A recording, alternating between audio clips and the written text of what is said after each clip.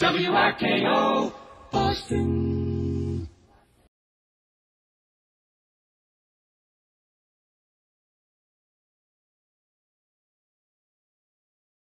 And you thought Rickles was gone. Phil Zachary, you've been so patient. You're one of the actual working general managers and executives in the bunch. Are you sorry you came? No, I'm just kidding. The current head of WRKO from Entercom, Phil Zachary. That's right. Thank you. I'm 41 years in the radio business and 33 years as a general manager. So I am of you. I'm a radio person, and I started as a disc jockey. I wanted to play records and meet girls, and like most of you, but I wasn't as good as most of you. So I ended up as a manager, and here I am as a regional vice president with Entercom. I grew up listening to WTIC and Bob Steele. My parents, and Perry Urey was the general manager at that wonderful station, and Jack Hobbs. You know, I feel like I'm in good company here. I'm going to live a good long life, and this is very encouraging for me because these guys are.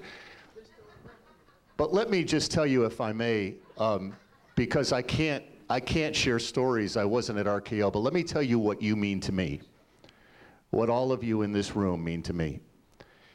And as I look around at the people here, as I look at JJ and Tom Murphy and Harry Nelson and all of you and Chuck and Joel and Al Gates and everybody, this, for a kid who grew up in Connecticut, I was 13 years old when this station came on the air, and I grew up just outside Hartford, so I had a chance to hear all you guys as you were coming up. If you wanted to be in the radio business, there was no better place to be than Hartford, because WPOP and WDRC and 13 Waves in New Haven and WPRO in Providence, and because everybody wanted to be there so they could maybe get to New York or Boston. So I heard a lot of you when you were on your way up, and I'm going to tell you something. I wouldn't be here today if it weren't for you. I really wouldn't. I was a kid with bad acne that couldn't meet girls, and you know what? For me, you guys were Mick Jagger, you guys were John Lennon, you guys were Neil Diamond, you guys were Marvin Gaye. I couldn't tell the difference between the records and you. I couldn't. To me, you were just superstars.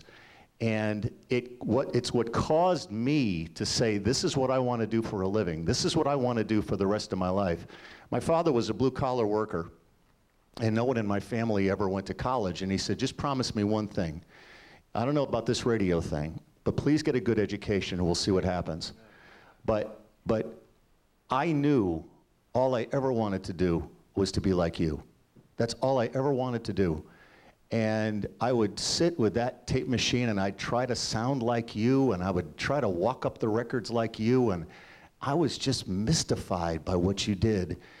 And I have 300 employees now in this region, and the thing that I lament so much, and the thing that you really need to celebrate here tonight, is that you were artists.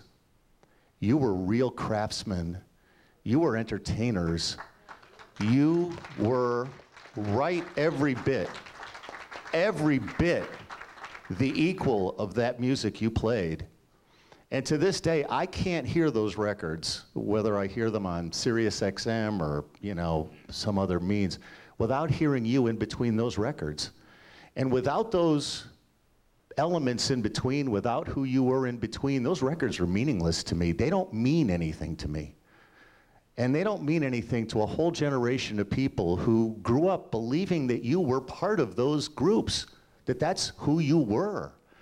And I have to sit here and thank you with all my heart, not only for making my young life so special, but for allowing me the spark and the privilege to earn my living for the last 41 years in this business. You did that for me. You put me up here at this table. I don't belong at this table. I'm not like you guys, but I am so thrilled and proud to be here with all of you, because I listened to every one of you on the radio, every one of you. And I said, how can I ever be as good as Mike Adams? How could I ever be like Chip Hobart? How could I ever be like J.J. Jordan? How could I ever be that freaking good? And that's what's missing today. is we just don't have those types of people. And we don't have those program directors. We don't have guys like that. And I tell you, there isn't a day that I don't come up that elevator. And the first thing I say to myself is, holy shit, I'm general manager at WRKO, okay? But the second thing I say to myself is, holy shit, I could have been on WRKO if I had a great program director that cared about me to call me on the hotline and say, don't do that again. And that's what's missing now, is we don't have artists anymore. We don't have the kids that come in on the air before the Polish show on Sunday morning and play the tapes and play on the cue speaker the show that they really want to do. We don't have that anymore. And one of the reasons we have the show on Saturday night is because I can't let that die. It can't go away. So please know how much you mean to me, how much you mean to our business, and how honored we are as Entercom to be a part of this celebration, and how much we're looking forward to tomorrow night when these incredibly talented, amazing entertainers will once again be on the 680 frequency, blasting all over New England, so that people can hear the magic again, because it was nothing less than that. Every break, every day, every single hour, that's what you did. Thank you for doing that. Thank you very, very much.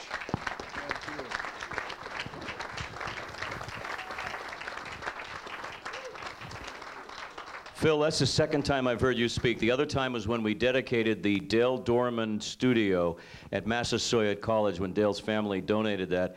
And nothing's changed between then and now. You are a class act, and thank you very much for making us all feel really special. Chuck Knapp, the guy who introduced me, let me do the same honors for you, my friend. That really touches my heart. That's why we got into the business. We listened to Dan Ingram, and we listened to all the people that were out in Los Angeles, Robert W. Morgan and the real Don Steele.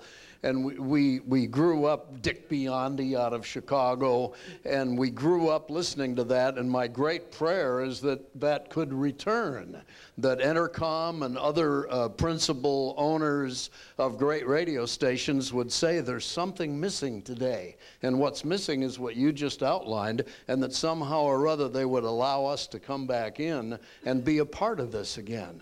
And so, thank you for touching my heart. You're just tremendous, Phil, from all of us.